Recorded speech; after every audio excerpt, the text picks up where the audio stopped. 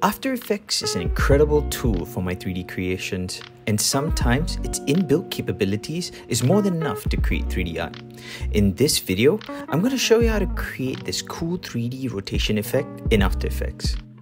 We're just going to start off by drawing a shape layer, and then I'm just going to make a duplicate of that shape layer, and I'm just going to turn on the fill for the second one. Awesome. I'm just going to turn off the window for a second, and I'm just going to create a new camera, and I'm also going to create a null object. So instead of individually rotating each layer, I'm actually going to use the null to rotate all 3D objects. I'm going to parent the camera to the null object. So now if I rotate the null, all 3D objects will rotate as well. Now I'm just going to bring in a 8-bit sword image that I have, and I'm going to turn it into 3D. I'm just going to shift the null slightly so I can see the Z space. And now I'm going to shift the sword back in Z space.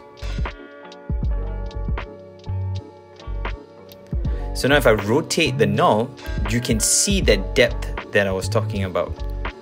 Now I'm just creating multiple layers of the sword and like layering them in Z space so you can see this 3D effect that I'm trying to get. Now I'm just going to bring in some snowflake images that I've made, and I'm just going to adjust them and bring them back in Z space behind the sword. Just adjusting some of the sizing to see what fits and what doesn't. Now, if I just move my null in the rotation, you can see that the depth has been just increased.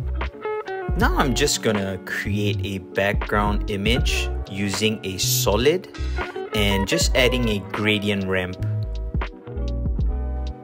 And then you can play around and make adjustments to the null layers, stroke, masking, and luma track mattes to deepen the 3D effect. That looks great!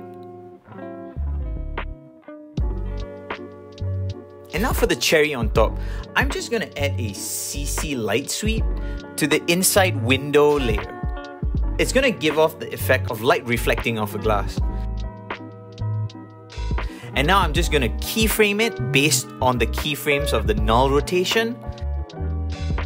And now we finally have our cool 3D rotation effect.